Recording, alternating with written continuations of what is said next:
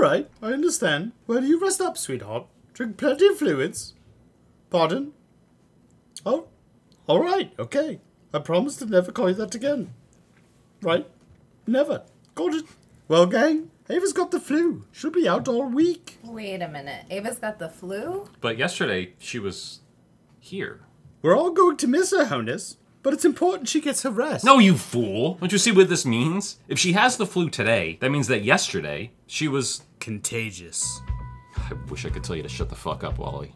But you're right on the money. So we could all be infected? If not, it's only a matter of time. This place is a cesspool. Lovegrove, you've got to close shop and send us home. I can't afford to close shop anymore. Our business depends on being open for our clients. Your business. Sorry? Well, technically this is your business, not ours. So. Well, if I don't have a business, you guys don't have jobs. I wasn't going to say anything, but I've been poached. Really? By who? McCann. Did they make you an offer? Can you put in a good word for me? All right, look, if you'll all stay and work, I will buy lunch. Checks out. All right, Lovegrove. But if we're going to stay under these conditions, we're going to have to take some extreme precautions.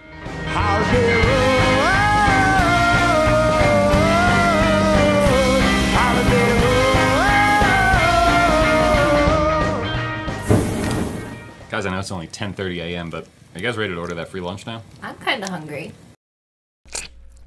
Oh my God.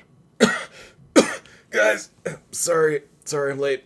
It wasn't easy getting out of bed today, but I know there's work and it's got to get done, and I wasn't gonna let the team down.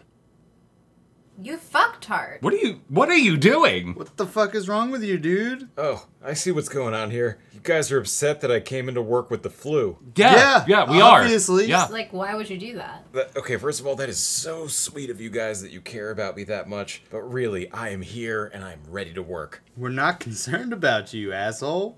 We're concerned about us. You're gonna get us all sick. It's not noble to come in with the flu. It's fucking selfish, dude. Dude, you smell like garlic. Have you been taking garlic to help with the flu? I take garlic most days. Ugh. I'm afraid they're right, Chris. Pretty ratchet move. But what about our deadlines? What about our business? My business, technically, Chris, not yours. All right, fine. I'll just go home. Well, if he's here, he might as well stay and work. We'll just have to take some extreme precautions. Alright, this is bullshit. I hope you all get sick, you hear me? We can't get sick when you're on the other side of the glass. I don't understand why I have to be locked up with him. A captain always goes down with the ship. I think it's quite admirable of you, Mr. Lovegrove. I suppose that's true. All right, guys. Well, now that that's settled, Shake Shack. Yeah, they have a really good veggie burger. There's no Shake Shack nearby, but yeah, that shroom burger is... Oh, well, I can get them to deliver. We can do Postmates. What's Postmates? Well, they'll like come... It's an app. Thanks, Chris. Basically, you order a dude to go get you food.